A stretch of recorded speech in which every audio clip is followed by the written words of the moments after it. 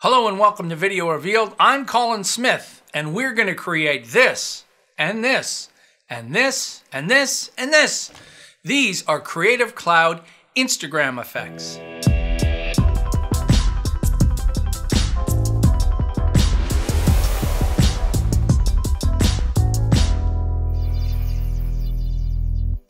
Now what I did was I had to use my mobile phone and create a whole bunch of tests, upload them, check them, and then use a color match algorithm to mimic the same settings that the Instagram effects have in a .look file in Creative Cloud. So we're going to use them in Premiere Pro, After Effects, SpeedGrade, and Photoshop.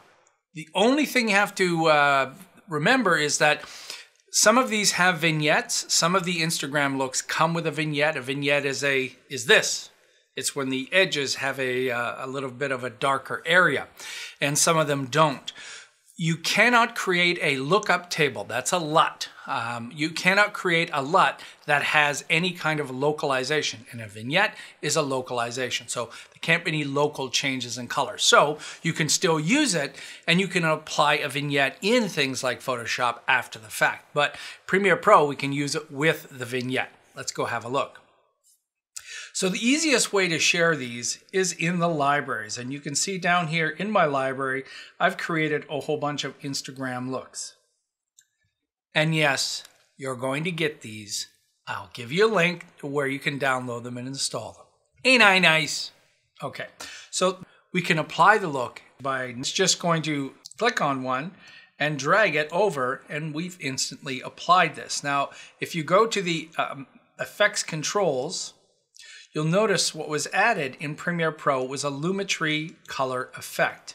And down on the creative side, there is the effect that I used. If I want to try a different one, drag it over, it simply replaces this. It doesn't get rid of anything else in there. What's really, really important to understand about using any kind of global color change like this, a LUT or a look, is they're not always going to look the same in every image.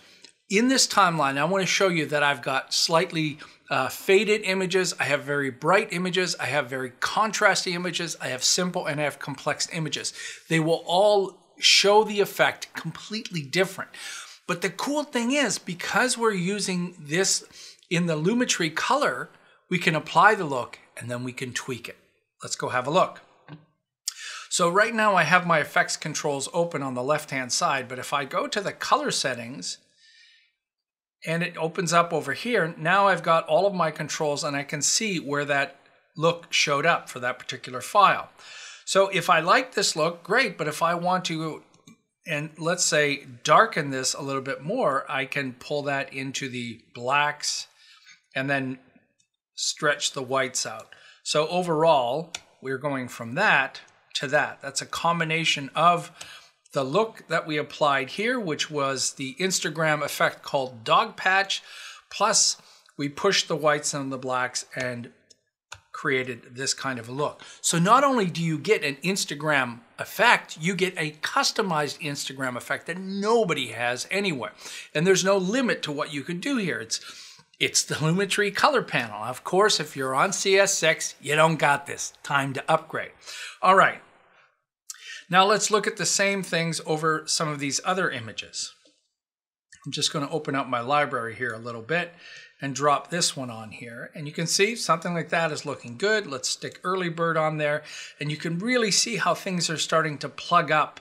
And, you know, maybe that's exactly what this particular effect is supposed to look like. But I'm going to jump down here to my color wheels and push up the midtones a bit.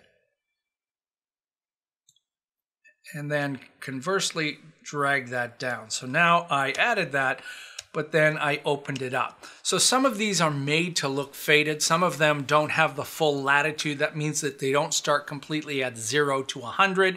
They're up above 0 so that the shadows are never that dark. Again, that's the look that was on that Instagram effect, but we can tweak them. All right, let's go have a look at this image. And you can see that this image has a very muted look to it. And that's really because this was shot as a raw clip on my Blackmagic camera. And if you look over here in the scopes on the left, you can see everything's in the middle. That is a lot of latitude here. So again, I could either use the blacks and whites here, or I could go back to my color wheels, drag the shadows down, drag the highlights up, and maybe even drag the mid-tone up, and start with something that's a little bit more final. I think that's a smarter way to go when you're applying any kind of LUT, is that you're not starting with a characteristic of the clip already. Because if you're going to be affecting it with a LUT, in our case, incredibly stylistic LUTs, you want to start with something neutral. So let's go look. I went from that to that, and now let's apply one of these. Let's do something really radical. How about toaster and vignette? Whoa, that's crazy. But again, if we go back over to the creative side, we can change the intensity of that effect.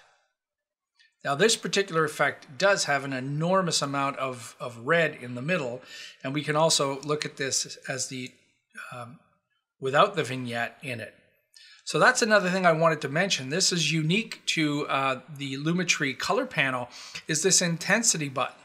Just so you're not confused, in the basic correction, you can load a LUT here, but we're actually loading the LUT here in the creative section. The basic section LUT is not for creative things like this. It's for technical things like log to lin and linearizing cameras. Don't go there. There's no slider. Stay in the creative. The other thing I love about this is I'm not accumulating many effects by just dragging more of these Instagram looks on here. Every time I do it, it replaces the one from before. So let's go to something like this. Well, it's very subtle, and let's go back to our 100% intensity, and you'll notice that we can push the intensity even more. So right now in the middle, it's set at 100. But I think you get the idea is that, you know, we've got a lot of these to check out. Let's try this one. And when I got to this point where I'm not really sure what I've changed, I'm going to go back to my Lumetri and click on this button. And it's just going to remove anything that I had before, including that LUT. So let me try this guy on here again. Okay, again, very dark, but I think you get the idea. Now let's go look at something that is full of a lot of flat colors. So here I think we can push this a little bit more. There you can really see the vignette that's going on in here. And there's some more. Here's XPRO-II with the vignette. Boom. Very bold statement. From that to that. And then let's go to the last one here, which I chose because a lot of people use Instagram effects for things like that, for landscapes. So let's stick a Brooklyn effect on that. Nice, pleasing, simple. Clarendon. Boom. Valencia. Opens that up a bit. How about toaster and vignette? Remember, this is the one with a big red spawn in it. So you can see the red is much less predominant here. And this is a pretty heavy effect. So maybe I would take this down a little bit. So we're going from that to that. All right. So that's Premiere Pro. That's applying them. They come in as Lumetri color effects in the creative section. Great, easy, wonderful. What about Photoshop? No problem. Let's go have a look at Photoshop. So in Photoshop, here's your libraries, and if you don't see them, you go to the window menu and choose libraries. And this one is a little easier. I just get to pick, click, and they get applied. What we're actually applying is this particular color lookup right here. This is an adjustment layer, so it falls on top on its own layer. And the cool thing about this, let's go grab something that again is a little bit heavy. We have an opacity slider, so we can take this effect down just like we can change the intensity in Premiere Pro. Nice, right? Let's go look at another one over here. Same idea. We're just grabbing these effects, clicking on them, and applying them. I also want to show you, I mentioned that the vignettes are not compatible. So I'm going to try heavy vignette. You'll see that clicking on either of these does not affect that. And again, that's because If we open up, double click on this adjustment layer, you'll see that this is a color lookup. So it's just using the 3D lookup table, 3D LUT. It's a lookup table. It's not a look, but if you feed a look into it, Photoshop's smart enough to say, oh, I'll just take the stuff I understand, which is the color changes and not the vignette. So we can still use this. Of course, we could add a vignette on top of it. All right, what about After Effects? Now, After Effects is the one that you have to watch. So again, we've got our library panel over here. This one we need to drag over. So if I drag this over to the clip, you'll see I've changed it, and I can keep dragging these over and it's going to change. But over on the left, let's look at our effects controls. The effect is Apply Color LUT. It is not the Lumetri color effect. So that's okay if you want to do that, and you could put that in an adjustment layer and you could change the opacity. But what, again, if you wanted all the same stuff that Premiere Pro had? No problem. Let's delete that. Go to the effects, and there's the Lumetri color. I just typed in Lumetri, drop that on. There's my Lumetri color effect. Now for this, you manually have to open up Creative, click in the look, and click Browse, and then go to your Instagram looks. And again, mine are in my Creative Cloud libraries. There is that one. Click on it, and there it is. So if I turn this on and off, there it is. It's the exact same way of working that you would work inside Premiere Pro, except without the drag and drop. So if you just want the LUT, great, but if you want all the rest of the Lumetri color panel, you're gonna have to manually drag that in. Now, I'll share with you another, I'll put the link here. In one of my Lumetri tutorials, I do show you how to take a whole bunch of stuff and stick it in that drop-down menu. So if you wanted to access all of those, you could. The last one is Speed Grade.